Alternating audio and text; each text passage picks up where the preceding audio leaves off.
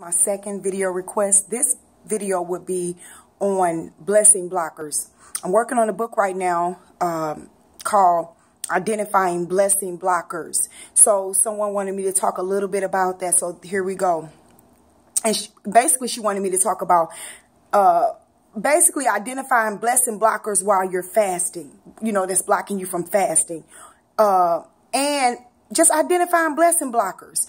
First of all, when God calls you on a fast, you will not have peace until you start doing what God called you to do. And what happens is when you don't obey God, it causes, it's called a rebellious spirit. And you can read about that with Saul, King Saul, and, you know, like 1 Kings. God calls Saul to do things, and Saul would do what he wanted to do, and then he would deceive himself to make as if he did what God called him to do, and he didn't. So we got to stop trying to do things our way. We got to do what God called us to do.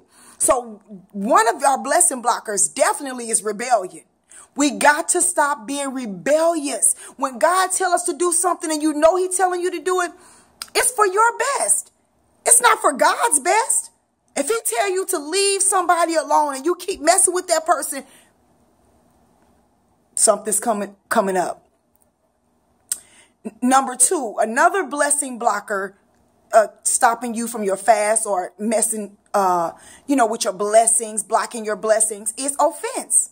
The Bible says that offense will come, but woe to those who bring them. You got to keep that in mind. People are going to offend you. We have to forgive them. Let me tell you what I do when somebody hurt me. I used to hold on to that offense. I can speak to you, hey, but hate you holy, baby. You hear me? I can hate you. But that blocks your blessings. And come on. We are Christians. Why do I want to hate you and be displeasing to God and not get all my fulfillment in here? If I'm going to hate somebody and not get the fullness of being a Christian, I may as well go back out there in the world and do what I want to do. Do what the flesh want to do. Because we got so many people sitting in the church holding on to offenses. And those things are they wondering, what's wrong, God? Then they get mad at God because things are not going their way. You got to forgive people. I got a book called The Trap of Offense. And I wrote most of these books like back in 2011 and 2012. Why?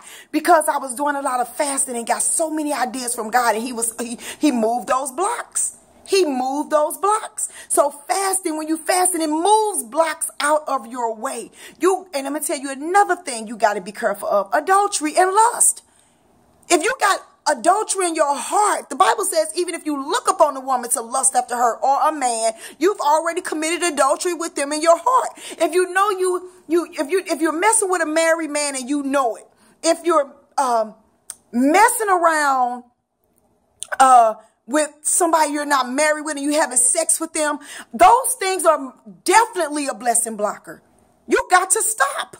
Fast your way out of that mess, baby. Get away, run fast while you're running. Then we got, I was just thinking about, do like Joseph did. Joseph ran and left that garment right there. Run out of there and get away for your life. Because it was too much. See, Joseph had so much on store on the other side of that temptation. You do too.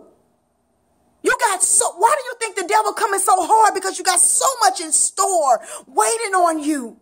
So that's a blessing blocker. Then food can be a blessing blocker, because if God is telling you to fast and you can't fast because you love food so much, it's a blessing blocker and it's got to go. Bad communication. The Bible says that corrupt communication, it'll ruin you.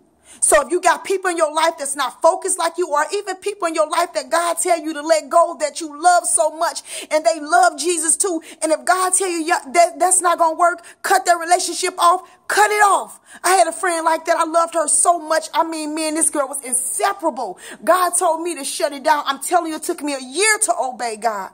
And that was horrible, because I was willing to keep this woman in my life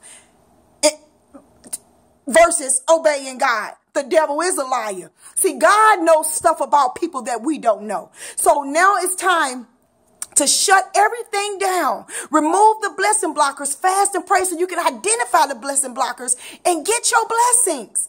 I love you all. I'm going to stop right here. Have a wonderful, blessed day. I'm going to do another video called healthy, unhealthy relationships versus dangerous relationships. I'm going to talk about that in my men's book that I'm writing. My men's book that I'm writing in correspondence with my wife, me already. I got the man book coming real soon. But listen here. Get yours. I love you. God bless.